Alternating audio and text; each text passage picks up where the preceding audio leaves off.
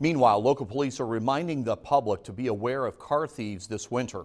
With colder temperatures, many start their cars before work, but this could quickly put them at risk of thieves taking their cars. Terre Haute Police Chief tells News 10 winter is a common time for car thieves. He warns that when people have their cars warming up, thieves can easily break in.